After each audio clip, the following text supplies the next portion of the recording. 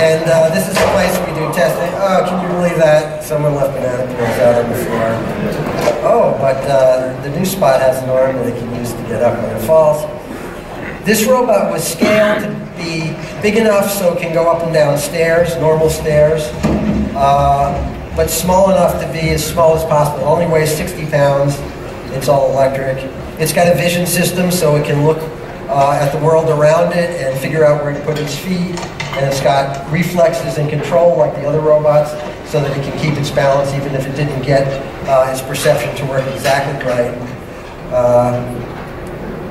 Now, we use biological inspiration for some of our work. That's an ordinary chicken who knows how to keep its head stable for a number of reasons. And we programmed, this is called Spot Mini, to be able to do a similar kind of stabilization. Cool.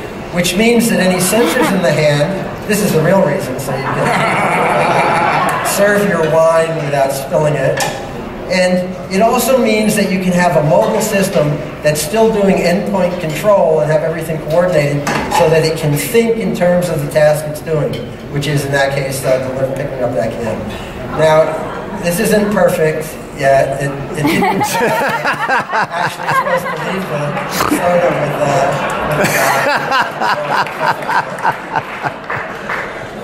That was funny. And we're also doing work on robots that have are bipedal, more of a human form. This is a second generation Atlas robot that we've been working on. It weighs about 180 pounds and it's just a little bit taller than me.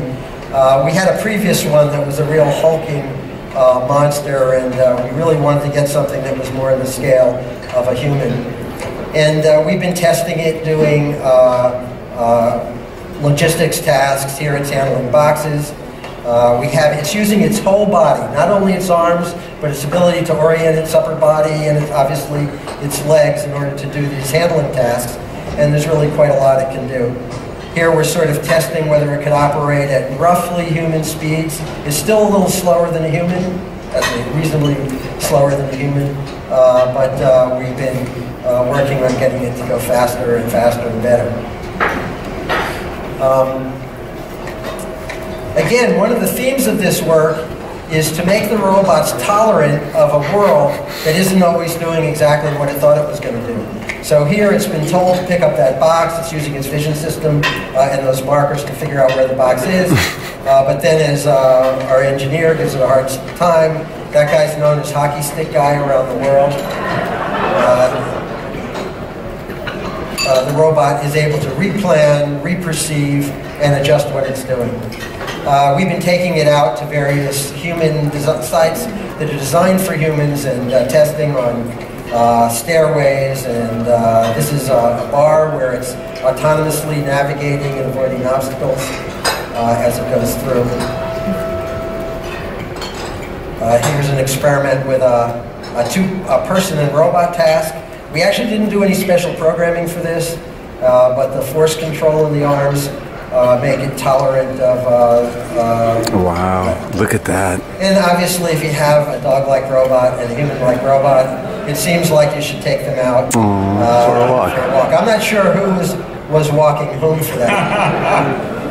Now everybody thinks we only do legged robots, so no one has seen this. You guys are the first. This is the debut presentation. Oh wow, look at this. Of what I think will be a nightmare-inducing robot if you're anything like me. Oh but this is an experiment in combining wheels with legs with a very dynamic system that is balancing itself all the time, and it has a lot of knowledge of how to throw its weight around, which it uses to help stabilize itself. Here we're just testing out the various capabilities. This is much more efficient than a legged robot. It can carry a reasonably heavy load on a small footprint, and it's basically an exercise in seeing if we can do something like the humanoid that has less degrees of freedom. Eventually could be less expensive, but still have a significant capability. We call this handle because it's supposed to handle objects eventually. Here it's showing off. Oh, yeah. X Games. I think I'm probably just about out of time, so I won't go through these other slides. Maybe they'll come up in the discussion. But we brought one of the robots with us today. Oh, cool. This is Spot Mini, and this is Seth Davis, the robot handler. And he's driving the robot around with a joystick and a little Xbox controller. The robot's doing all its own control and thinking with onboard computers. All Seth is doing is giving it speed and direction. One of the cool things about this robot is it can walk with a bunch of different gaits. Here it's a walking gait. Here it's doing a pacing gait. Pacing, in an animal, pacing means the legs on the left are together and the legs on the right. Here it's trotting. A robot like this is omnidirectional, which means that you can drive it sideways, fore and aft, turn in place. You want to do tall and short? The controller for this robot is really interesting. I'm not going to talk about it too much now, but later we can tell you more about it. But there's a style of programming called sequential composition, which means that the programmers can work on really narrow functionality and have the pieces go together to enable a very wide range of capability. So the program that made this robot do the various gaits generalizes across walking tall and short and that kind of stuff. The robot has an arm. Some people think it has a head and a neck, but we call it an arm and a hand. It's actually got a sensor in the hand, and a little bit later, you want to do the chicken head thing? We call this the chicken head move, where it's stabilizing the hand while it moves the body. I just realized that, I don't know if it's politically acceptable, but we really should call this motion twerking, I think. It looks a lot like twerking, doesn't it? Oh, shit. Let's see, what's next? It's a kind of a show-off robot, so it has some dynamic gaits. Here it's hopping on diagonal legs. It can also jog.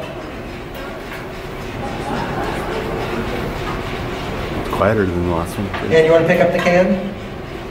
So it's going to pick up this can using a semi-autonomous function. Seth's going to get it so that it's closed, and then it's going to look around with a sensor that it's got in the hand, and then pick it up. Now, one of the engineers who worked on the can pickup is a descendant of Singularity in the sense that he's the son of Dan Berry, who is one of your... And Dan's head of robotics division at SU, or track at SU. Yeah. And he works at our company. Anything else, Seth? That's it. Wow. So is Spot Mini going to be here through the lunchtime? Yes, we're going to have it at lunch, so if you want to watch it more closely, or Seth will show you how to drive it if you want. You can drive it. How cool is that, guys, huh?